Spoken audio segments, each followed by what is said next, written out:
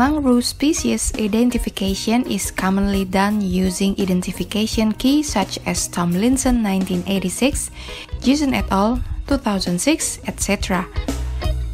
The reality in the field, it is sometimes difficult to open and identify species using those identification keybooks. A correct and rapid science identification strategy or trick will be more useful and practical. In this video tutorial, we will show you how to identify mangrove species using an easy, fast, and precise using our experiences on doing mangrove monitoring for the Core Map CTI project. So, without further ado, let's learn those tricks.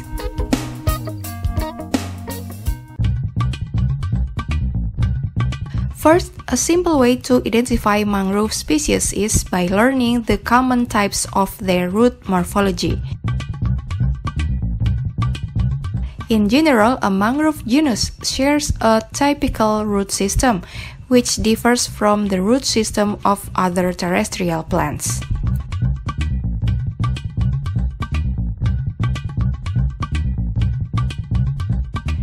The stilt root or prop root with wide coverage is the main character of genus Rhizopora. Other members of the Rhizoporaceae family such as Bruguiera and Cereops also have similar root types, even though their coverage is not as wide as Rhizophora. Stilt root in Bruguiera and Cereops are only attached to the lowest part of their stem. Besides the prop root, both species also have another type of root called knee root. This type of root appears above the ground surrounding the main stem. The size of Bruguiera knee root is bigger compared to Cereops. Another unique root system is breathing root or pneumatophore. This type of root belongs to genus Soneratia and Avicennia. Breathing root in Soneratia is harder and stiffer compared to Avicennia, with a more flexible breathing root. This type of root is also found in a species of Xylocarpus group called Xylocarpus moluccensis. The breathing root in this species is stiff, but morphologically more flat-shaped roots with a round tip. Another unique root type is plank root found only in Xylocarpus granatum. However, other characteristics of this species need to be observed as well.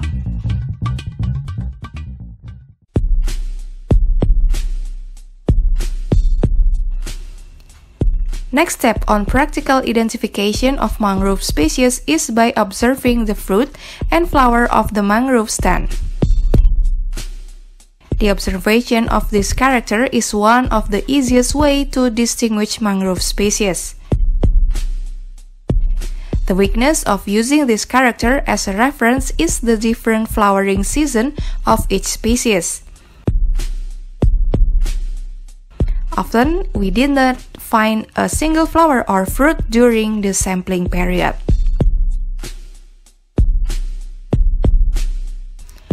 From the aforementioned root type, we already sort out every common genus that was mostly found during the field sampling. This is the flower of genus Rhizopora. All species members of this genus can be easily distinguished based on the number of flowers found in a single inflorescence. Rhizopora apiculata has 2 flowers with a short peduncle. Rhizopora ex Lamarcki also has 2 flowers in a single inflorescence, but their peduncle is longer than Rhizopora apiculata. Rhizopora mucoronata has 4 to 7 flowers in a single peduncle. Meanwhile, Rhizopora stylosa has 8 to 12 small flowers. It is quite easy to differentiate each species of the genus Bruguiera if the flower and fruits are present.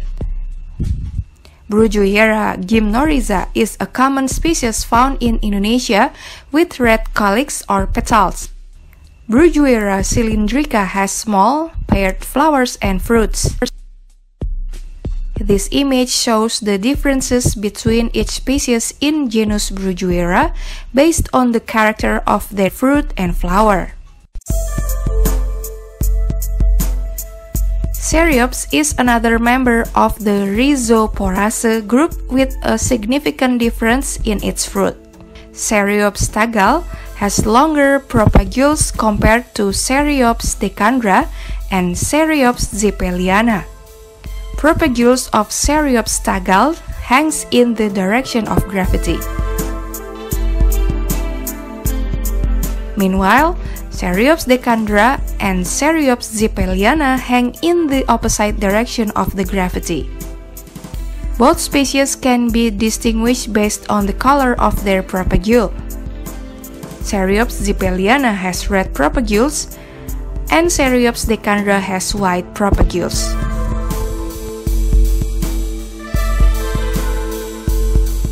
Genus Lumnitzeira has a striking flower and fruit color.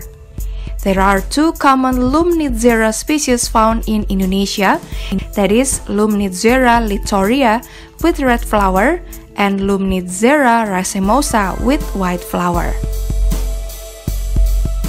Genus Xylocarpus has a typical flower compared to the other mangrove groups.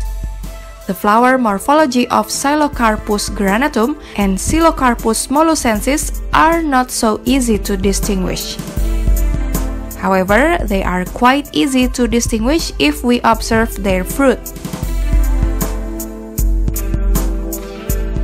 Both species have a round fruit with 2 or 3 times bigger than a tennis ball.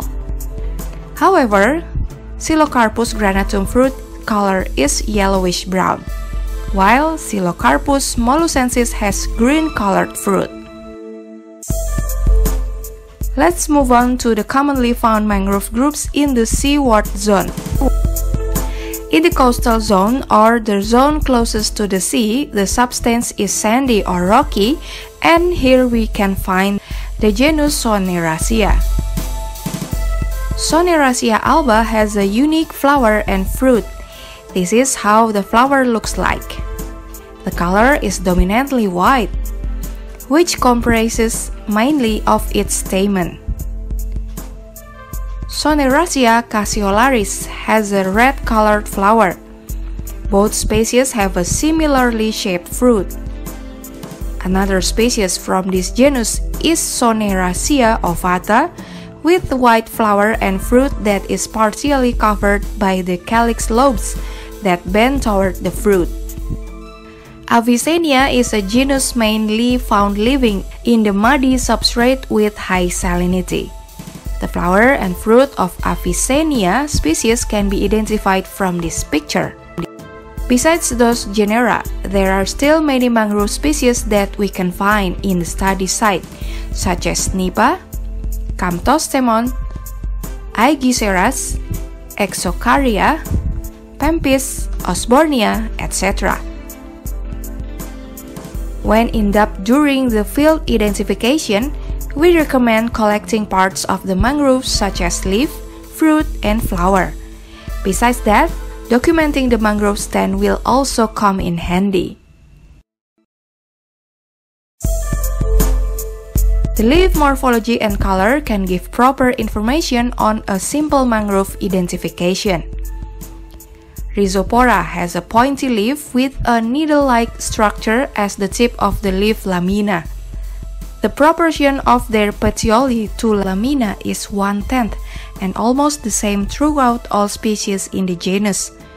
Bruguiera has a similar leaf shape with Rhizopora, but bigger ratio of petiole to lamina, that is 1/3 or 1/4.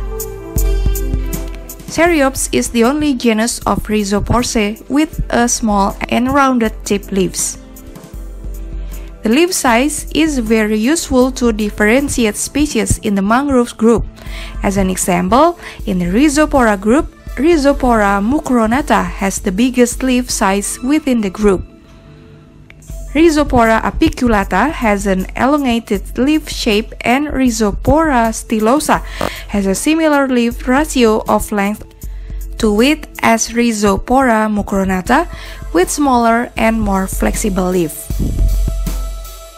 In Bruguiera group, Bruguiera gymnorrhiza has the biggest leaf lamina size. Other species of this group, such as Bruguiera sexangula, Bruguiera cylindrica, Bruguiera parviflora, and Bruguiera exaristata, have an almost similar leaf size but smaller compared to Bruguiera gymnorrhiza. Cereops tagal has a wavy and smaller leaf lamina size compared to Cereops decandra.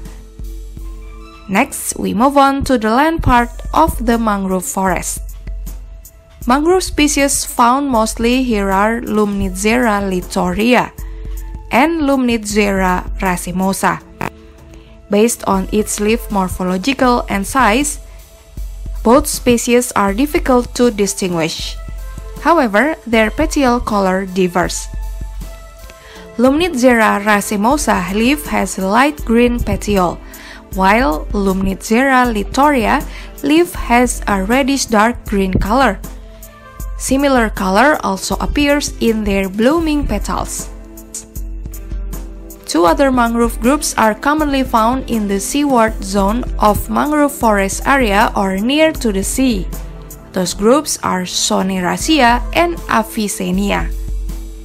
There are three Soneraceae species commonly found in Indonesian mangroves. They are Soneracea alba, Soneracea caseolaris, and Soneracea ovata. These three species have minor differences in their foliar shape, size, and leaf arrangements as shown in the following video. Next, leaf morphology also a key character to distinguish between the species of the family Avicenniaceae. Let's see the differences from this picture. Several other characteristics are easily observed and can be used as a practical guide to identify mangrove species. As an example, the trunk of Xylocarpus mollucensis that differ with Xylocarpus granatum. The brown-colored trunk of Soneracea alba is easily distinguished with Soneracea ovata and Soneracea caseolaris. The latter two species have a trunk with white spots, which makes the trunk appears as white color. The unique terminal branch of Soneracea caseolaris also differs from the other species. Its terminal branch looks as if it has fallen following the gravity. The branch is shaped like a square with some leaves growing on it. Habitat is an important reference for the identification of Soneracea. Soneracea alba usually grows in a sandy area with high salinity. Meanwhile, Soneracea caseolaris and Soneracea ovata are commonly found at a lower salinity area or mangrove forests along the river.